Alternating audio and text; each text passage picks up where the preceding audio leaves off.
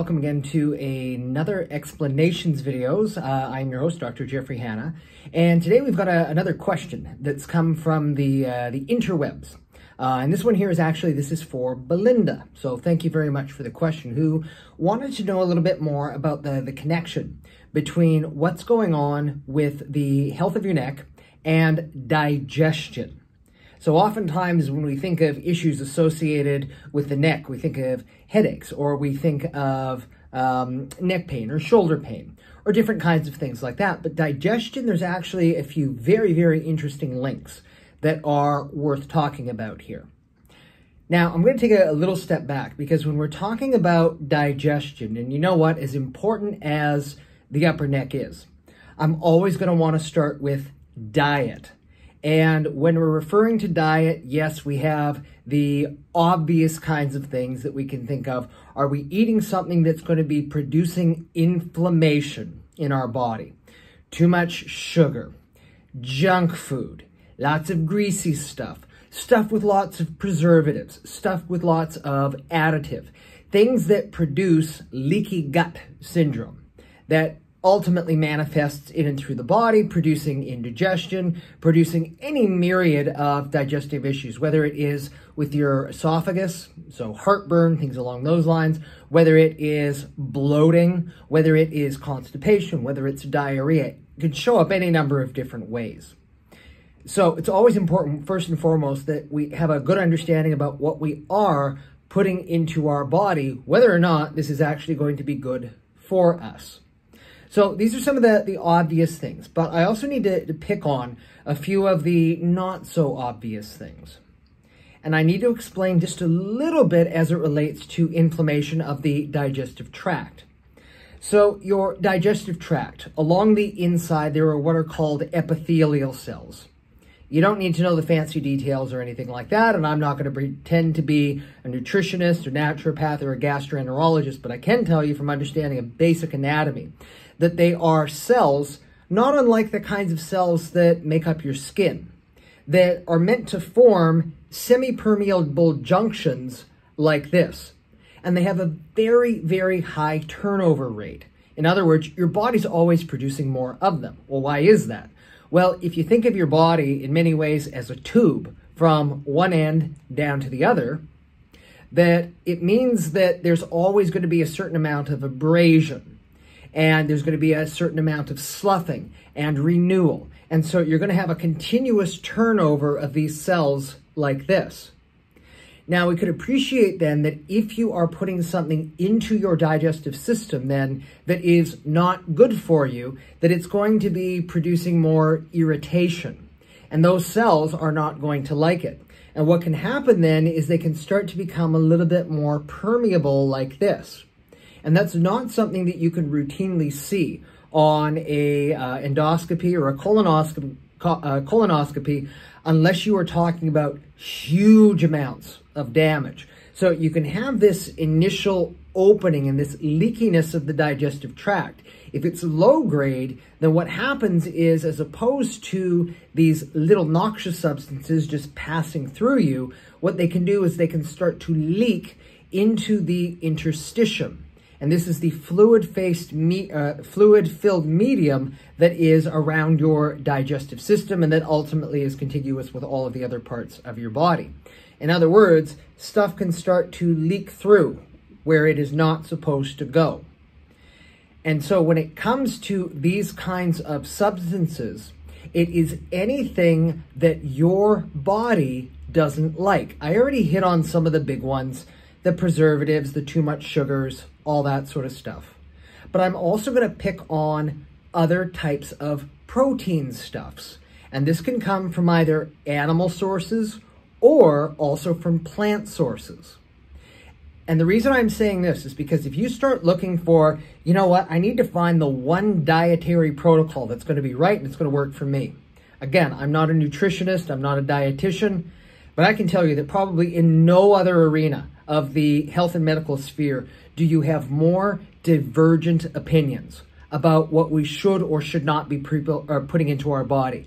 On one end, you've got people who say you should be pure vegan. On the other end, you have people who say you should be pure paleo or carnivore. So where is the happy medium? And the irony is that most of the extremes, at least the one thing that they agree on, is that we should not be putting abnormal stuffs into our body.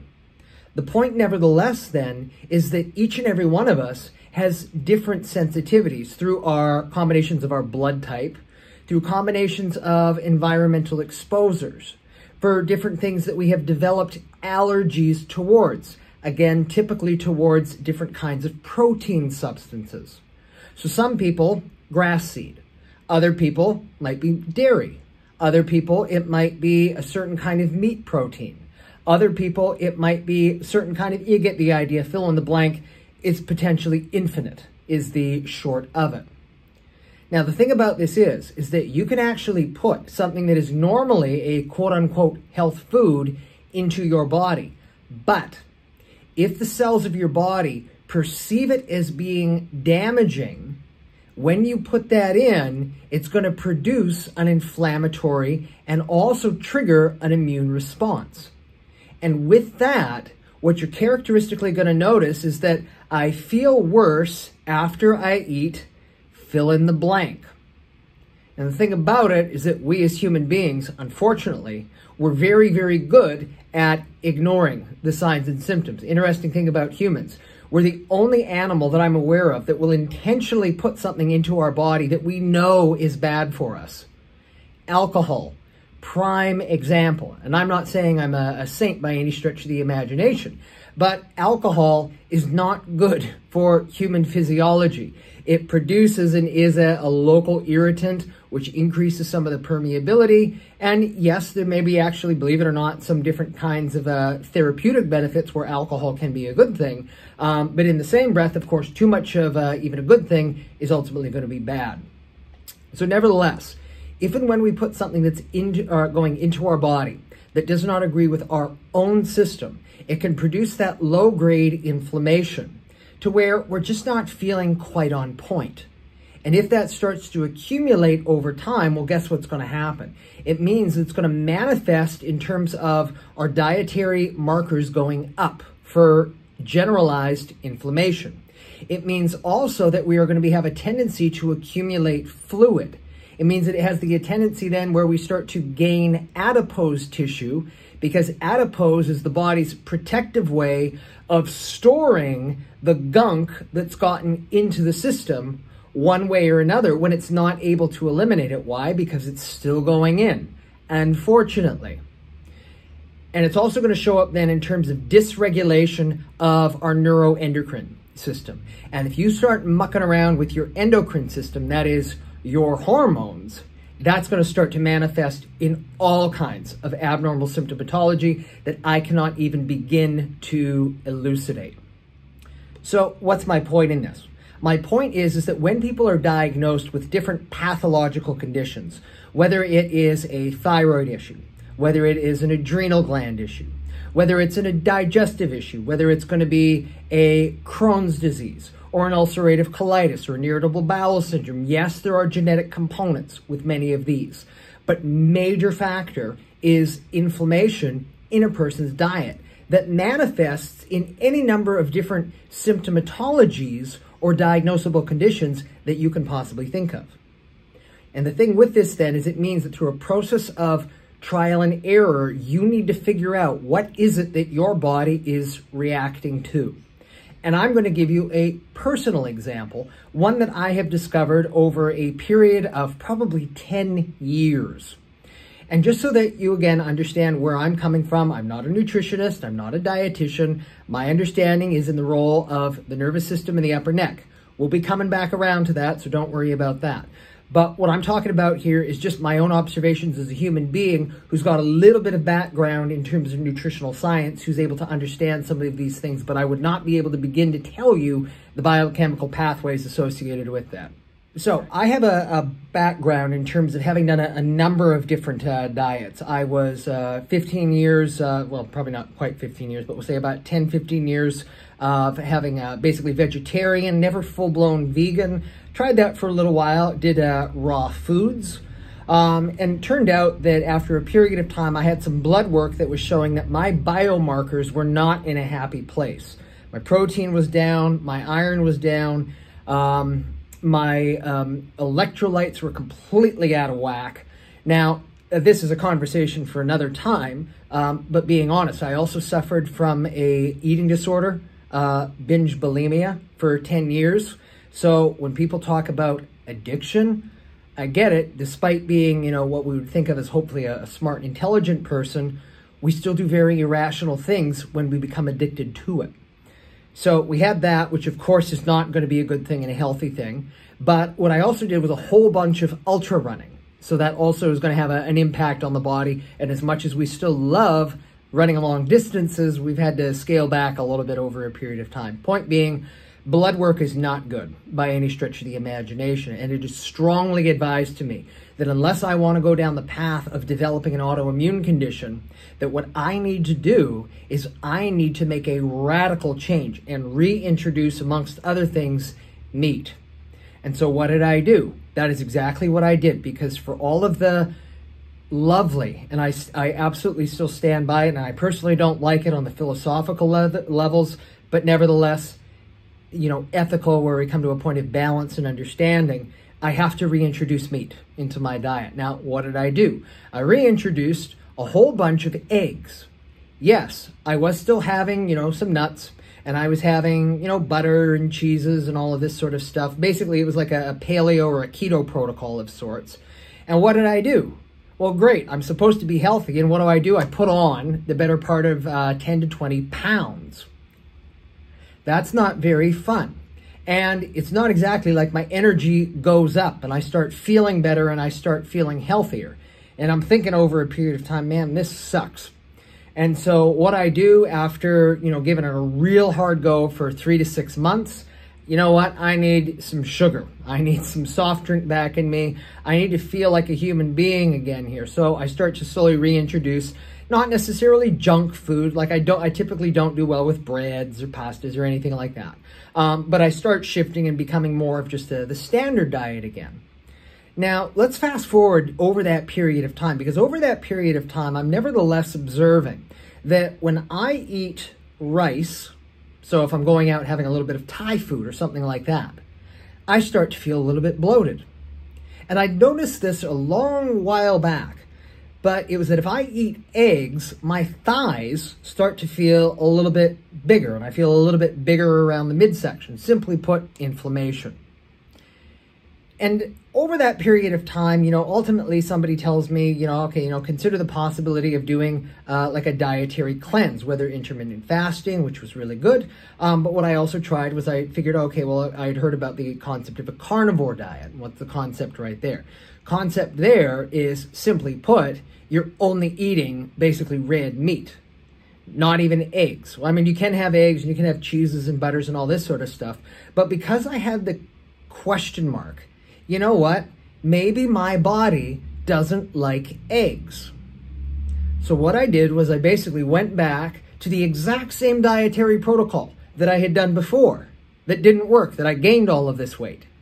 But I said, okay, this time I'm not going to eat eggs. I'm not going to eat eggs. I'm not going to eat chicken. We're just going to go with beef, cheese, and then the rest is all the keto variety like that. And sure enough, in the span of about a month, I drop, you know, better part of, 5 to 10 pounds without increasing my physical exercise whatsoever. So what's my point in telling you this story? I'm not telling you that, oh, you need to go out and do this diet and you need to go do this and you don't need to do what Jeff said or to do either. And again, because everybody's dietary circumstance is different, this is not advice here. I'm simply illustrating an example to you that an egg that in its nature is actually a good, healthy, nutritious food. In my body doesn't like it. And as a result, if I put that into me, I'm going to start to feel more bloated. I start to feel that little bit more gross. And because now I'm aware and I'm paying attention to that, I know that for me, this is how I need to tailor my diet so that I am not going to be producing more inflammation, more irritation in my system, so that I can ultimately be feeling as well as absolutely possible. And this then is what ultimately brings us around to, well, what's the connection with the upper part of the neck? And it's because you have a very, very important, not just nerve, but also the primary processing centers in your brainstem at the level right here. If you find, and you see, I'm pointing at this little spot right behind your ear. It's called the C1. It's called the atlas vertebra. At that level are a cluster of cells in your brainstem. One of them is going to be called the nucleus tractus solitarius. Fancy word. What does that mean?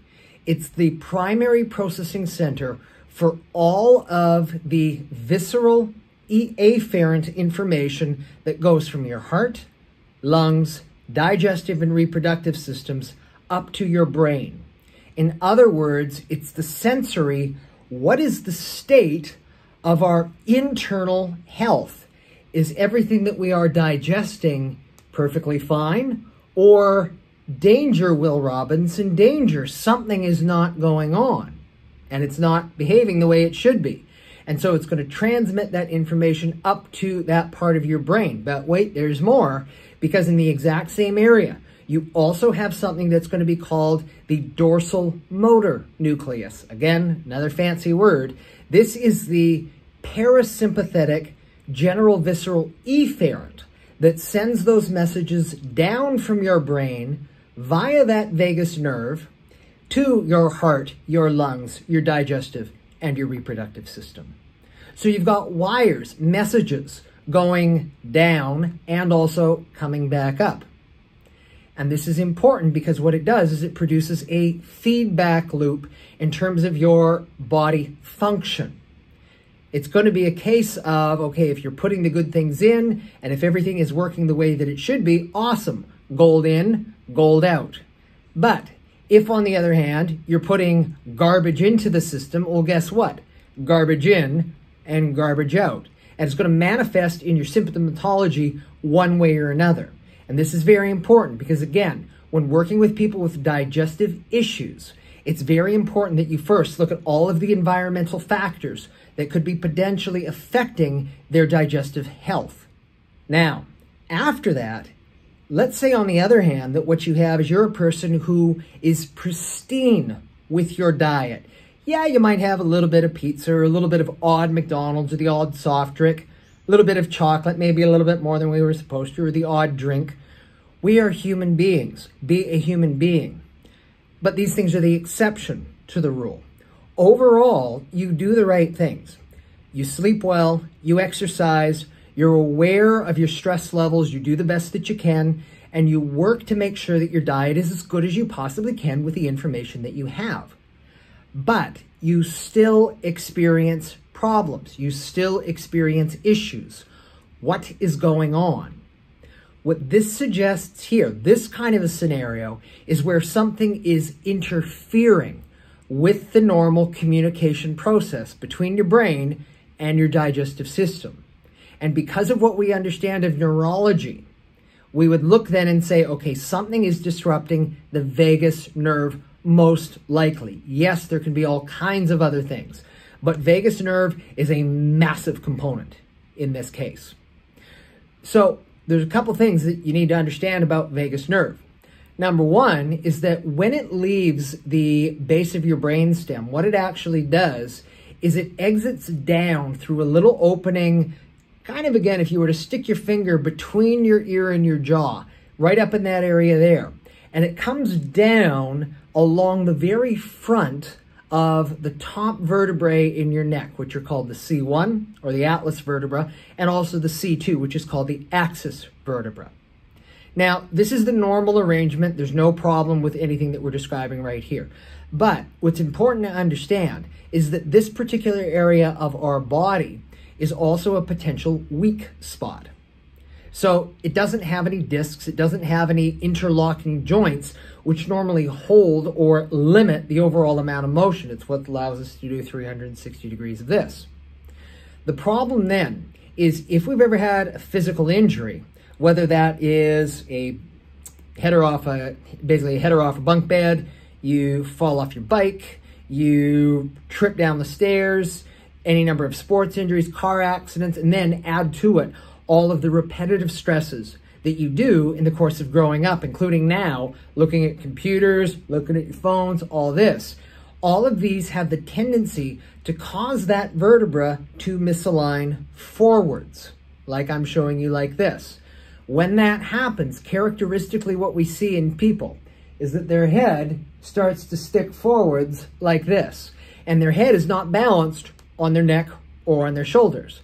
And that's going to start producing stress and tension that goes down into their body, and guess what? Also into their nervous system. And especially if you've got that vagus nerve that's sitting right here, and then you've got that vertebra that's starting to slide forwards like this, it can be a source of mechanical tension or mechanical irritation, whether it's the nerve on the outside or if it's the processing centers that are actually going on the inside. And so what you have is, yes, you would have, for example, the normal communication going up and down through the system like this, but if then it's done or with static over a radio, where the message is not transmitting quite clearly, if the brain, your brain, is not receiving the right amount of information about what's actually going on with your digestive system, the output that it's sending is not going to be appropriate for what it needs. And as a consequence, because of that feedback loop, it's ultimately, or at least has the potential to lead to a state of disrepair. And when that state of disrepair happens, that's when a person can, and often does, start to experience abnormal symptomatology associated with vagus nerve function. And this then is how your upper neck can be at least one of the contributing factors to the overall situation and story that's going on here. Now, there's actually something else that's probably worth, important in pointing out here, because a lot of times when people say, oh, I have digestive issues, I've had them, pretty much all of my life. Well, a couple things to keep in mind is that, we're talking about, mechanical issues of the neck, right? Well, those kinds of injuries, very, very commonly, the first misalignment is actually going to happen during the birthing process itself. So during a normal delivery, the obstetrician typically is going to use around 60 to 90 pounds of force, which if you think about it is an incredible amount of force on an infant's neck, which is so tiny and fragile. So if that misalignment happens, that then can start to disrupt things from day dot. And you may have heard of a condition that's called colic. All babies are going to cry, but there is inconsolable, unrelenting crying. And this is believed to be to a number of different factors, but the true cause is not fully known. But what a good chunk of the research shows is that people, or more appropriately, newborns and infants, who are colicky, that they have a much greater likelihood of experiencing migraines when they get older. So a couple of things, and this takes us back to vagus nerve function. I've told you about the vagus nerve in terms of the transmissions to and from your brain about heart, lungs, digestive, reproductive system. Well, guess what? Your vagus nerve also transmits the sensory information about what's going on to the inside neurons and the connective tissue around the base of your brainstem and on the inside of your skull. And so if there is irritation, again, to or from those messages of vagus nerve, that can produce pain. And in addition, if you were to have, say, a genuine digestive issue and it starts to overload your neural circuitry, transmitting via that vagus nerve, well, guess what? It can also trip, and your brain can start to mishmash some of the signals. And as a consequence of, for example, you eating something, or you drinking something, or you inhaling something, or smelling something, you get the idea, it triggers a migraine in you. That's because something is overloading your vagus nerve circuitry, is the short of it. So even though we oftentimes think for people who experience migraines in particular, and I mean no matter what flavor you're talking about, whether it's a classic migraine, typical migraine, atypical migraine, dietary or abdominal migraine, vestibular migraine, ocular migraine, these are all names of end products. They're symptoms. What's the cause? And oftentimes people think, oh, the food was the cause. The food is not usually the cause. I mean, if you eat or drink too much alcohol, and you've got a hangover, yeah, that was the cause. But if it was only a low dose of something, it's like, man, this should not be making me feel, so awful like this, then most likely what's happened is that something is affecting your vagus nerve function and it's setting you up as sensitivity. It's a trigger. This is the normal amount of stress that your body can handle. But if you've got this mechanical injury in your neck, your bucket of stress is lower. Your body can only tolerate this much before, boom, everything blows out. Whether in terms of indigestion, abdominal symptoms, any number of different pathologies, again, that you can think of, leaning into not just the endocrine, but also some of the immunological things that are associated with the digestive tract, but then also migraines in particular as a major link. So what is my point in sharing you all of this, not just describing, where and how the neurology is linked in this particular regard? What I'm illustrating here for you is that if firstly, you've always got to make sure that your diet is as good as you possibly can and that you've looked at the different factors and you've chatted with the appropriate healthcare professional to find out what is most appropriate for you. Now, after that, if you're doing all the right things and yet you are still experiencing so many of these different issues, guess what? It means it's very possible that you have interference to how your body is normally able to function. It's affecting how you feel. And especially then, if you also experience any other symptoms that we normally associate with the neck, the headaches, shoulder pain, and or migraines especially, guess what? That is a telltale sign that this is very likely contributing in one way or another. It may only be 10%, but it could also be 90% of the overall problem. Ergo, very important when people are experiencing some of these digestive issues that you never, ever, ever rule out the relationship about what's going on in this part of your body. Because again, if that goes out, one of the reasons that people are going to feel so yucky, pre-migraining, and they start to feel sick, it's not always your digestive symptom. Where you feel the problem is not always where the problem is coming from. So important to keep that in mind. Look at your diet, but also never forget to look at your vagus nerve function, and as a major component of that, looking at the overall health of the alignment, motion, stability of your neck. So thank you guys for watching this little video. Hope that gives you a little bit more explanation about what the connection is between your neck and also to digestion and some of the infinite number of things that those of us in the healthcare arena are always trying to help you out with. Now, if you've enjoyed this video, number one, we'd always have you like it, subscribe to the channel because it helps the YouTube algorithm know that people actually like this, so it helps other people who need this information find it. Number two is if we've talked about somebody who you know in your life who would benefit from hearing that, please share this video with them. And then number three is if you are somebody who's actually experiencing these kinds of things, you've been from specialist to specialist, and you're wondering, is it possible that something in my neck could actually be related to what I'm experiencing? And I want to be better, and I want to be healthy, and I want to do whatever it takes to do that.